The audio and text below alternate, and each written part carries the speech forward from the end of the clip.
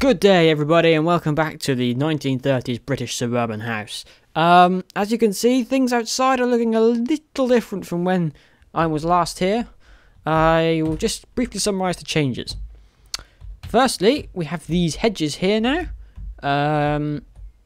This is not complete, by the way. There's a space for some flowers in there. This pattern in here is, I forget what it is actually. It's the two of the new blocks, I forget what they are. It's the red one and the grey one, just in alternating checkerboard pattern. Bit empty here, to be honest. I think some flower pots will soon fix that. This, kind of unhappy about this because you can't put two together. Trapdoors. Simplest thing, just to make it look slightly better. Maybe it would have been better if this area here was too wide, but who cares? Stairs. These have appeared on the front in sort of strategic positions, just because I'm thinking that the boundary between the roof and the walls was looking a bit bare. On this wall here, I have placed a large climbing plant of some description, which has run amok. But the biggest change has been in the garden. Got the cobblestone alleyway now, and the garden is a work in progress, I'll be honest. We have this birchwood decking here, which I'm not really sure I like, but I'm going to stick with it anyway. Otherwise we'll have too much dark oak wood. We've got this shed here, which is the same colour as the shed in my garden, actually. This here is a raised area. This is very much not like a typical garden for this sort of house. But luckily we have another garden over here to do typical things with. My FPS is just all over the place at the moment. I'm going to have to stop. Right, FPS might have recovered. Anyway, I'm just going to plough on anyway. Right, let's pick this small flower bed here. The principles of building up a flower bed are very, very simple. Tall stuff at the back, medium stuff in the middle, short, colourful stuff at the front. So, what am I going to use for here? I think birch leaves might be too light for this area. But equally, I think we've got enough oak hedge at the front. And dark oak is going to be slightly too dark. Yeah, we've got a lot of dark. This stuff it is. So let's pretend that this shrub is this tall. Like this. We'll have a bit of tall grass in here surrounding it. Maybe like that, maybe? That's a bit too much. Let's get the lilac in here. Add a bit of colour. Lovely job. Purple's a bit sort of out there, but we'll deal with that for now. I'm not liking this double tall grass here at all. Yep, you're being replaced. There we go. Excellent. Large fern? Nah, we won't bother. Do you want to go tall stuff here as well? Yeah, we might as well. And then we want to put some short stuff at the bottom. So I've got blue here. Let's go like this. Job sort of done. We could stick in some azure bluets in here as well, like that. And then just fill the rest with the tall grass, to be honest. It doesn't look bad. I will just, however, grab some vines. Do it for the vine. I ain't gonna do it. And just stick these on the wall behind here. Why can I not place these vines? What the shit? Oh wait, this is grass. Whoops. I'm an idiot. Never mind, I'm sorry, I apologise for my extreme idiocy. We'll just put these here. This is just to make it, yeah, that works. That works. It's a bit sparse, I guess. Maybe I don't like that. Oh well, we'll leave it for now. We'll leave it for now. Anyway, this area around here, we're going to adopt a different colour scheme. So we're going to chuck out the lilacs and the blues. We're going to go for a much warmer colour scheme. So instead we're going to have, oh god, we're going to have horrendous spelling. We're going to go reds and yellows. So I want dandelions and that as well. Job. Right at the sides, I think we'll start with the tall grass. Then we'll stick in the rose bush or two. Yes.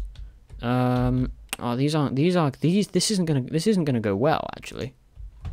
This isn't gonna go well, because I think oh, what have I done? What have I done? I'm an idiot. You know what? Screw this. Flowers. It doesn't really matter. There's a stupid bat spawning. I hate these things so much. I'm gonna kill the bat, and then I'm gonna fill this with flowers and make it look somewhat better than it already does. And continue to lose my voice later. Well, this is the best I could do. It's just stairs. Honestly, nothing fancy about it. Just stairs on top of these. I've also got the green carpet broken out here, just to make the garden look less sort of synthetic. Give it a bit of lump and bump, because let's face it, no British garden is totally flat. Unless you live in one of the counties in the east, in which case it might be. A lot of flat land over there. A lot of flat land. So yeah, there we go. Let's do that. And the job is almost done. I've got these stairs here because I had a thought earlier. I thought I could just stick a couple of upside down stairs on the wall here, like so, and have flower pots on top of them as a nice sort of easy way to get plants into areas which are otherwise vacant of plants. So just put them in random positions like here. Don't overdo it because it'll look silly, but in areas like over here, I actually thought we could have a water feature coming out of the wall or something over here, but then I remember the door to the shed was here. In fact, we should probably get a pathway or something in here. Let's just grab some moss stone a minute. Moss stone is what I like to use for pathways. Moss stone and gravel works fairly well. So if we just do this, something like it. Yeah, something not too common. Actually, while I've got this, I had another thought as well. Alleyways are never this clean, are they? So just put down a bunch of moss stone in here, just to make it look like this place does at least get somewhat damp. There we go. Ah, see, that's much better. Drain pipes are never... Oh dear, that's a hopper. Never clean anyway as well, so I think we'll go something like this. I want to have a water tap here as well, but I don't know how to do that yet. Actually, I guess hold on. Yes, I do. If we get a cauldron and a what's it called, tripwire or something, if we stick that on there, we can either have the cauldron here filled with water, or we can sink the cauldron into the ground and then fill it with water. Yeah, there we go. And if you don't want that much water in there, what you can do is you can get a glass bottle and you can remove some, like that. I'll take mine down to about there. Cool. Lovely job. I think a few more of these stair things are in order in here.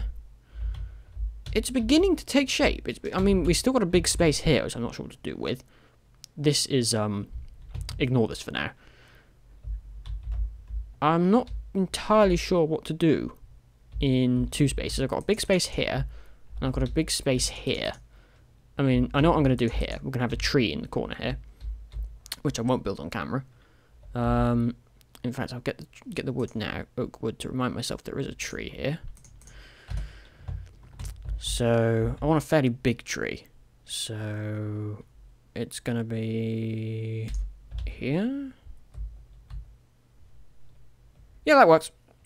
And we might have a pond up here as well. I tell you what. I tell you what. We could build a weeping willow and a pond. Yes, a weeping willow and a pond. Because I built an excellent willow tree on my stack house the other day, and I thought I want to use this design again. So we'll just carve out where I think I can put a large water feature. That's a bit too large, isn't it? Actually, no, that's not bad. That's not bad, considering it's going to be deeper in the middle. So sort of in here. This is probably really bad, but this is some insight into methodology, into how I build. There we go. That'll do. Honestly, that'll do. And then we'll have our willow tree that coming up here. Do we want to give it roots? Willow trees don't really have splitting out roots, but we'll just give it some anyway, like this. There we go. That'll do. And then, so yeah, the willow tree is going to take a while to do. I think I'll put a trampoline in here, just a small one. And then I'll come back to this area and see what we can do with that. And inevitably, I've gone a bit overboard and finished the entire thing. It's a case of once the balls started rolling, it's very hard to stop. So I snowballed and finished the entire project. So what's changed? Well, I've added this tree here, just a bunch of oak fence posts and a very simple design. Flower pots dotted around just for decoration. You can see through the house now. I put some bins here. Well, some blocks masquerading as bins. This is what they look like where I live. Oh god, I got a mouth ulcer and it's sticking to my cheek is sticking to the inside of my mouth, if that makes any sense, or something like that. Anyway, it's very annoying. It makes it very difficult to speak. But back here, we've got a lot of changes. I mean, look at this. This is brilliant. I love this. Let's start here. Just a simple sort of, supposed to be plastic chairs. I've added some pressure plates here to sort of add extra detail and texture. This is a cold frame. It's just basically a bunch of glass and some iron pressure plates above it. It's got a bit of a gap. I can't really seem to do anything about that, but never mind. I think it looks okay. Now, up top here, we've got our willow tree with different coloured leaves because I don't think trees are uniformly one colour. There's a spruce log here. What's this doing here? Get out of here. That's better. In World Edit, it is possible to create logs that are all covered in bark. I would recommend their use here. I haven't because I am lazy. Anyway, this is the pond. Just basically wheat, sugarcane, tall grass, ferns, anything that looks like it could be found around water goes in here. Mossy stone as well. That's it. I've got glass in here in the shed windows and stone for the concrete floor. I mean, obviously there would be things inside there. Trampoline, as promised. This is basically wool on top of fence posts, and then you put string underneath and you can create a very effective, simple trampoline design. We're lagging all over the place here, but I shall man onwards. Table and chairs here with spare chairs sitting stacked in the corner there. These things are just jungle bushes on top of hoppers with item frames with white glass in them. They go around the edge here. Barbecue. I'm not sure why I put a compass on there. I think it was supposed to be a dial of some sort, but never mind. This is a cauldron with carpet on top. This design is basically a furnace with an upside down stair. Under here, attached to this block, is a lever, which is keeping this trapdoor in the upright position. No World Edit trickery here. I try to avoid it where possible. And we have the other garden, which is just a simple copy and paste of this one without all the fancy frippery in it. You'll notice that the house is actually the correct version, and they have been copied and switched nicely. This deck shouldn't be here because it's a different design in this one. I will not be doing the design of this garden on camera because, quite frankly, watching me design a garden is A, slow, and B, painful. I am willing to do a tree tutorial if people want that. Not for this tree specifically, but how I work with trees in general. But yeah, that's it for videos for the British Suburban house until the final sort of tour goes through. I've been on a bit of a video drought recently, which I can only apologise for. I haven't been in the greatest of health recently, but I also haven't been sort of making progress on other builds, because I try and build in advance to create new episodes, but the creative juices just haven't been flowing, and for that I'm sorry. I apologise. I haven't been outputting nearly as many videos as I'd like, and that will probably continue into the future for the time being, so please bear with. I might even put out a minigame video, God forbid. But anyway, I hope you've enjoyed this series. World download and stuff, Planet Minecraft, all that's coming. Just keep an eye on it. Thanks for watching the series. Give it a like if you enjoyed. Subscribe for more builds. Thank you for watching, and I will see you in my next series. Goodbye.